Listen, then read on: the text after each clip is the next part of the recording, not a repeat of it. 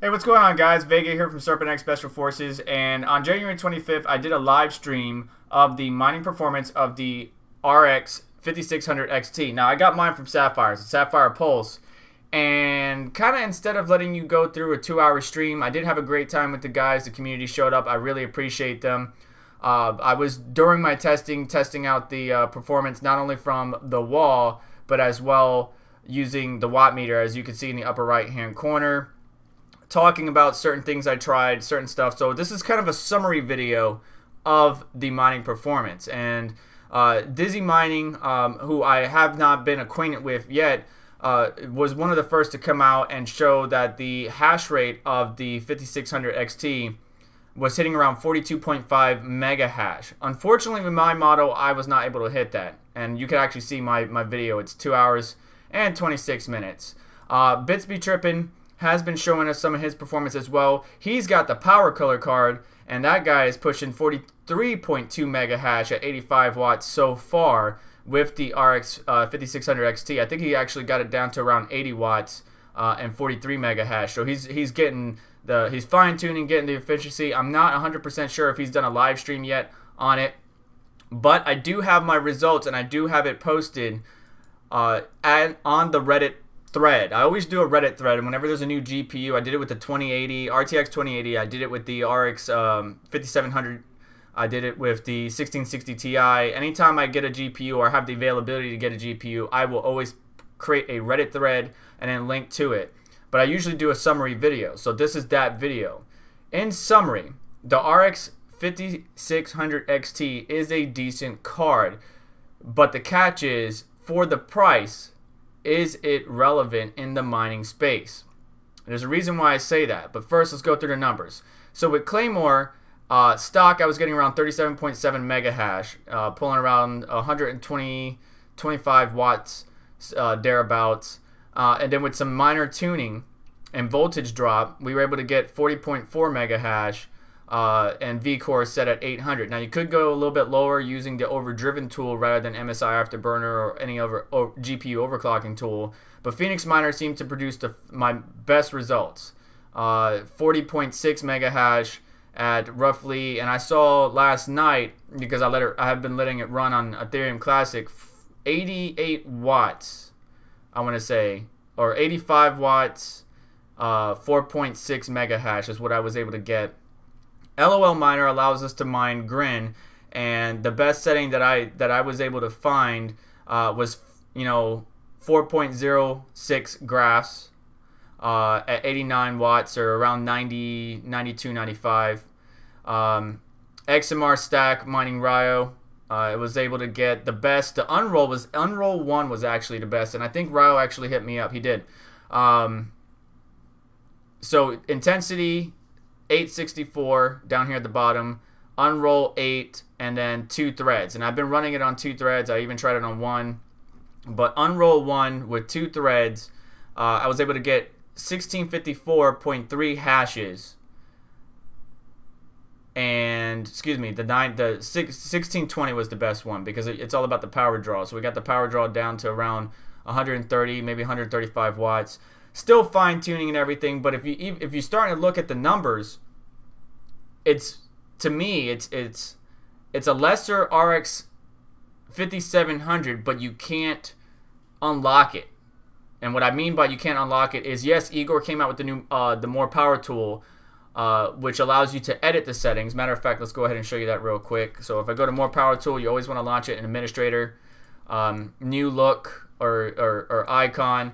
Yes, I'm able to edit these values and stuff like that, but the problem is if I edit these values, what's going to happen is the GPU is going to be locked at 300 megahertz core, and AMD's got a software lock on it to where when you try to bypass it, whether it's the soft power play tables or more power tool, it's not going to perform as it should. So that's kind of nixed, and the reason they're doing that is because they don't want to, cut the head of the RX 5700. They want the RX 5700 to still be relevant. As far as gaming, the RX 5600 XT and the 5700 are like this. The 56, because it's a lack of memory and the memory bus, you know, 192-bit is it's the little brother, but it can perform quite well at 1080p and 1440p. And as you can see from the mining performance, it's a little bit underneath of it, even with the latest VBIOS that you could get. With Conceal, I believe the best one that I hit was 1930 hashes at around 94 to 98 watts. Haven, I believe the best one was 1172 hashes at around 81, 85 watts. And then BitTube, I believe the best one was 1086 at around 82 watts. So I do have a link to the full live stream if you do want to check it out. But most of this testing I had to do in the background because it was giving me issues. We know AMD is still optimizing drivers. These drivers are still a little bit jacked up. They're working out and fine-tuning the tweaks. But the biggest problem is that when you do try to mine on these new cards, not all of them will work. For example, Wild Rig Miner, if I wanted to, you know, mine MTP or anything like that, watch what happens. Not fully supported, not fully optimized, and it won't do anything. And then sometimes you don't even get that. Watch what happens when we try to mine. Let's see here. Let's just pick a random algo. It's going to say it. Failed to start OpenCL threads. So these miners and the devs are, you know, when these cards first came out, they had to fiddle with their programs in order to allow us to utilize these RX 5000 series cards. And slowly but surely, more miners have optimized or made updates that allow us to do that. But not every algo is supported at this very moment, which requires us to have continued patience. I'm not sure every algo may be supported because the way the architecture that AMD has implemented and how it impacts the miners and OpenCL and all that good stuff. I'm not a dev expert, but as long as the basics are covered, and the basics are with this card, as far as mining performance, it's going to be Ethereum primarily with a little bit of Kryptonite and various various algos out there. So as long as Ethereum Classic, which does it the strongest that these cards perform at, yes, you can use it to mine Grin. As I mentioned before, so LOL miner, if you leave it stock, you're basically going to get 4.03 graphs. And with the Haven protocol or BitTube or Conceal or anything like that, there's your numbers. I will have this Reddit linked or thread linked in the comments below.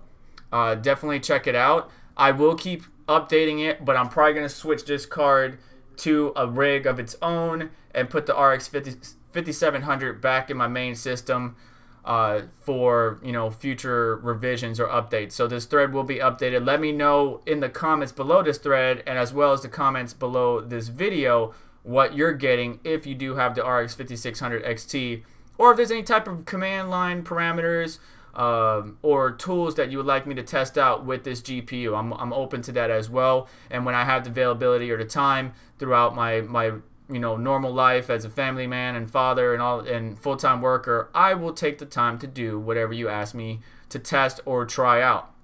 Obviously within reason. Obviously within reason. But anyways, guys, this is just a summary video of the performance I got. I believe Bitsby Trippin may be doing a live stream if he hasn't done already, so make sure you check him out as well. Red Panda Mining did his predictions as well. I haven't checked that video out, but I wonder how close he was to the overall performance that we're getting now. So anyways, guys, thanks for watching. Like, share, subscribe, comment, all the good stuff that helps out this channel, and I'll catch you in the next one.